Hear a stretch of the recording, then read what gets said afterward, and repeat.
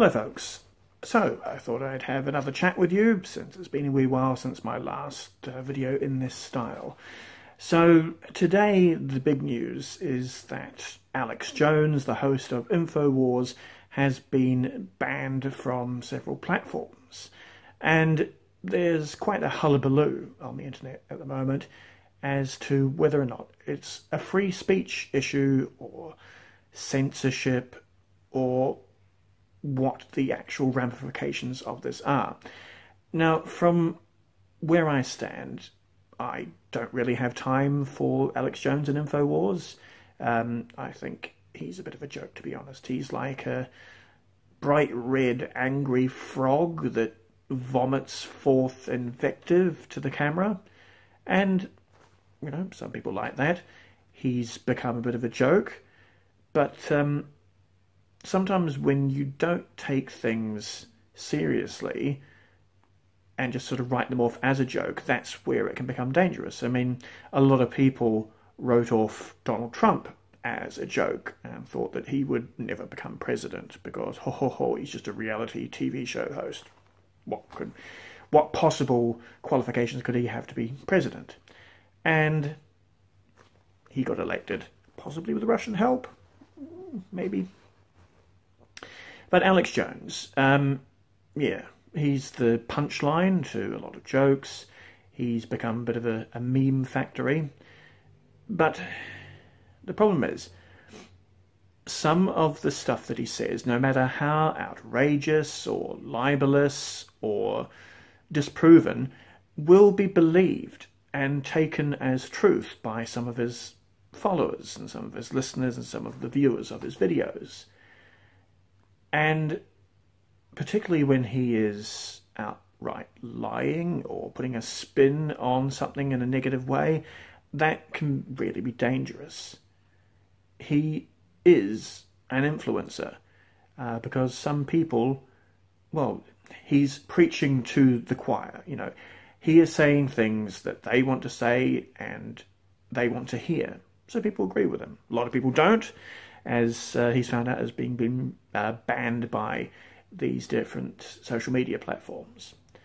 And some people are saying that it's a violation of his rights to free speech. It isn't, though. I mean, YouTube is a private company, so they are under no obligation whatsoever to host his content.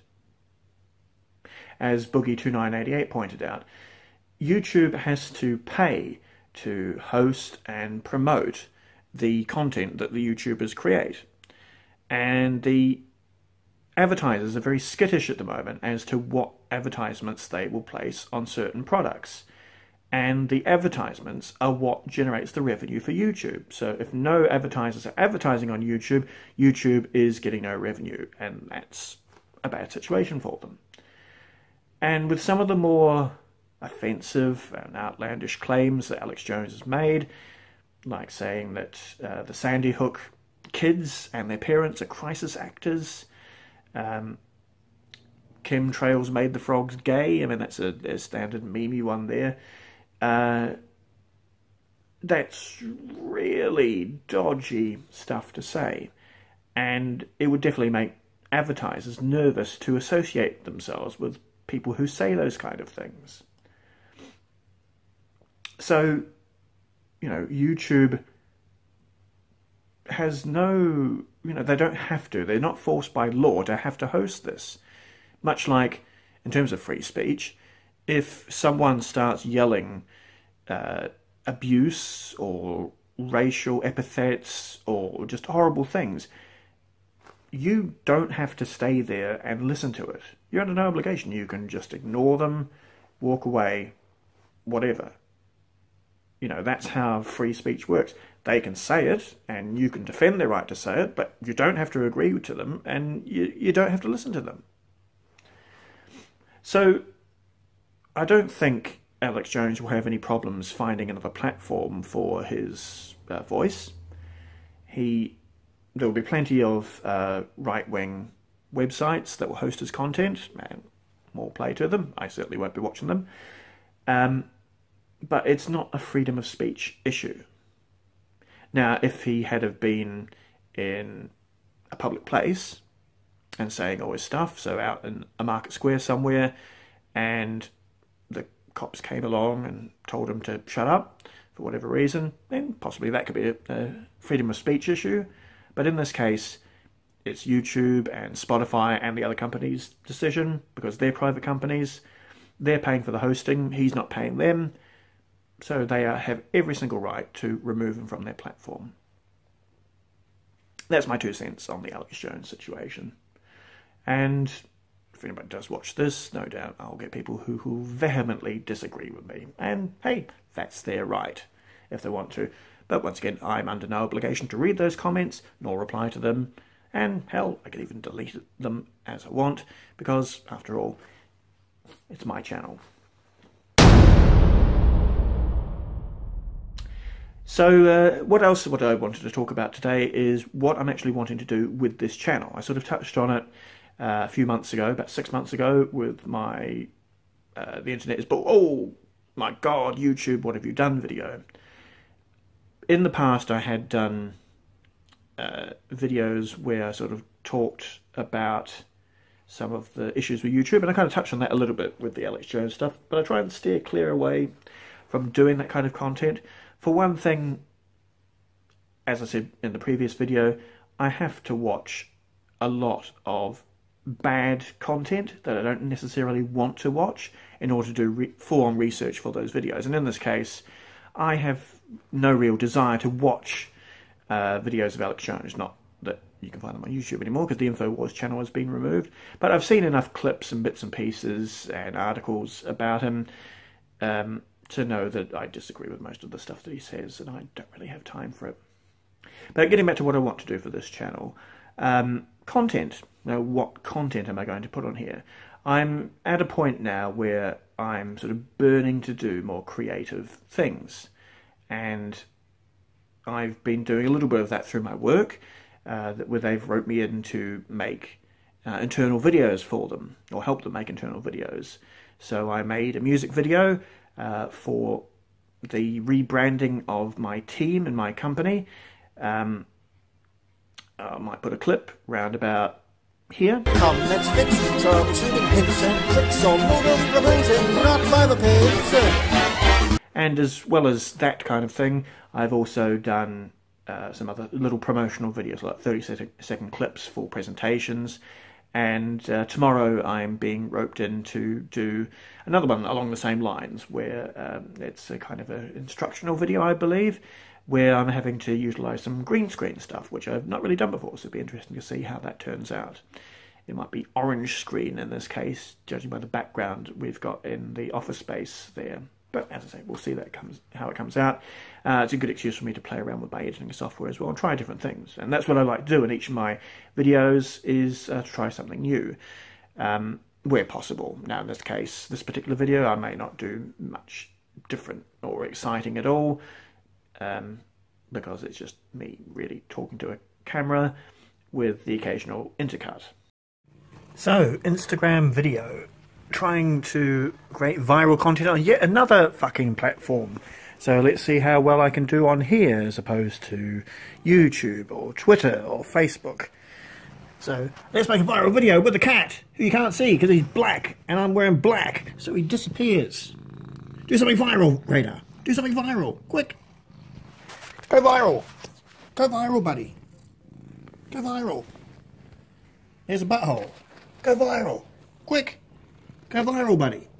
But down here in New Zealand, it's sort of getting on to the middle of winter, so it's quite cold and wet, which makes it a little bit problematic to go out and film things. I did have an idea of wanting to make a 60-second film every weekend, but I've got some issues with my equipment, to wit, I can't find my charger for my camera battery, which makes it a bit harder to record things, because I'm recording this on my phone at the moment, and it's only got limited capacity, whereas on my camera I can put in an SD card and take it out, download it to my laptop. It's a bit more of a pain in the ass to do this with my phone, but hey-ho, that's the way it goes. And on top of that, I want to do some more narrative-based stuff, so actual proper short films telling a story. So the last thing I did on here was The Right-Hand Man, which I did for the London Sci-Fi 48-hour film competition. Dream about sleep, and you may receive your inner child. And that turned out okay. Got to collaborate with some people that I've known for a long time that I hadn't worked with before, which was good. You know, it's always good to be involved back again in the performing arts community down here in New Zealand. But I want to do more of it, and that's where my headspace is, because I've sort of been feeling bored and frustrated that I've not really been doing any of that. Just sort of sat on my ass and watching other people's content, and I just want to make things. I want to be creative. I think it's an outlet for me. It gives me something to focus on rather than just going to work, doing the work, coming home. Now, doing something creative, you're going out there and doing the work and coming home, but it's something that I have something of a passion for. Now, whether I'm any good at it is another question, and I'll leave that for you to judge.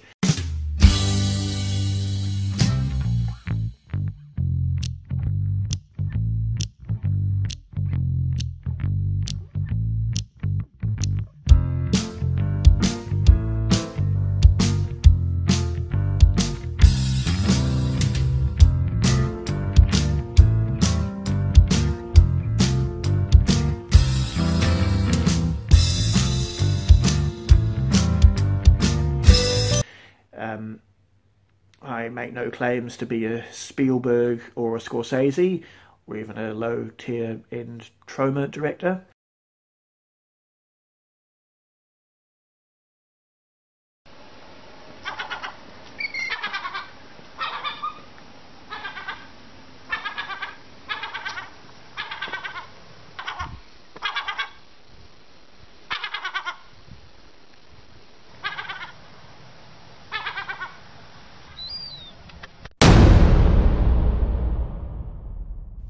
And that's something else actually I wanted to touch on as well, is the James Gunn situation. Once again, kind of tying into the free speech issue as well.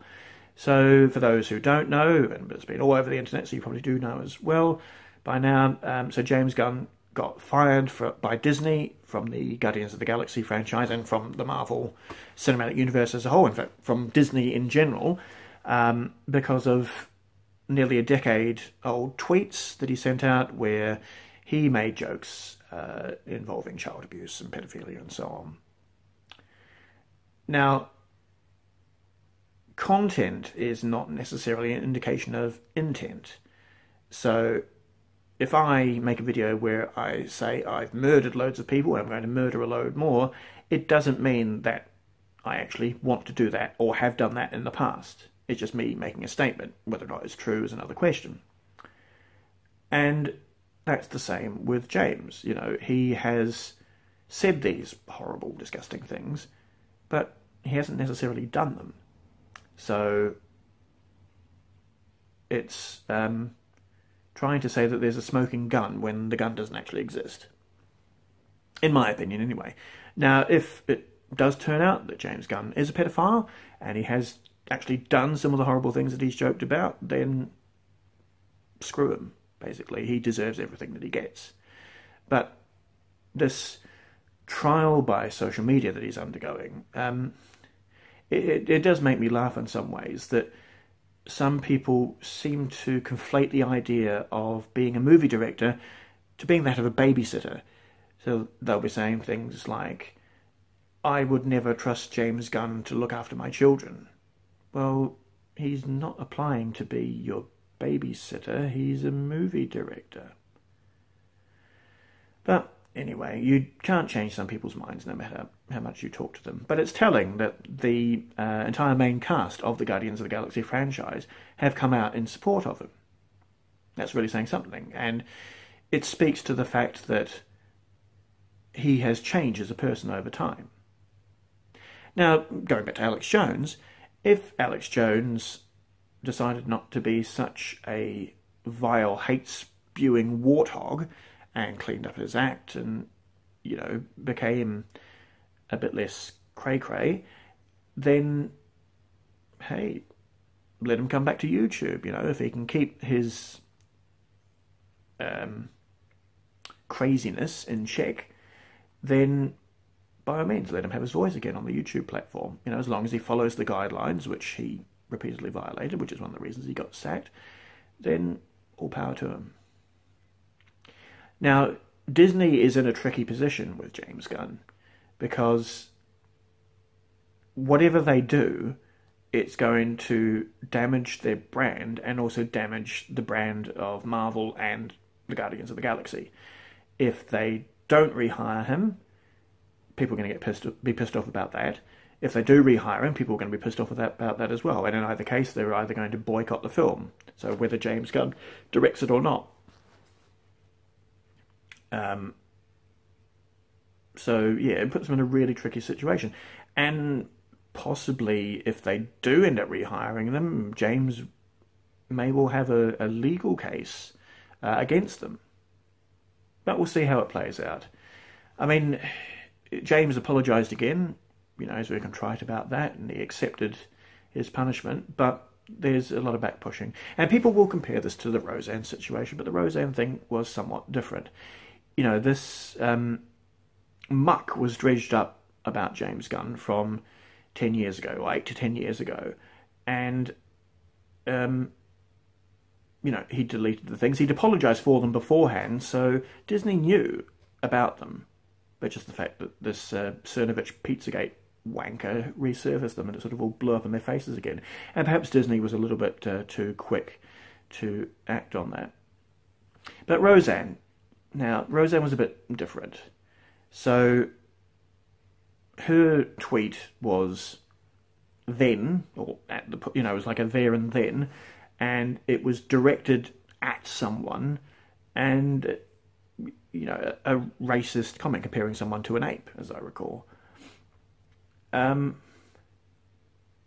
Yeah, that's very different to what James was saying. In a lot of cases, the tweets weren't actually directed at someone, you know. Oh, hello, I got a visit from the cat. Hello, Radar. What do you want? Meow. So, yeah, did she deserve to be fired? Yes, she did.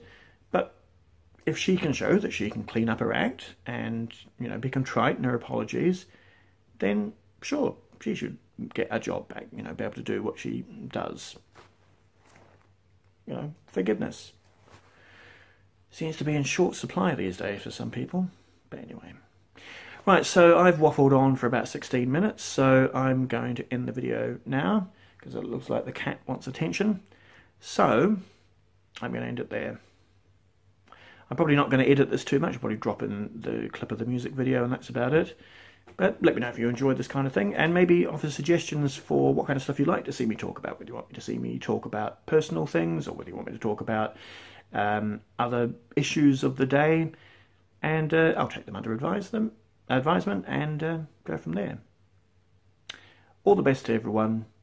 Take care.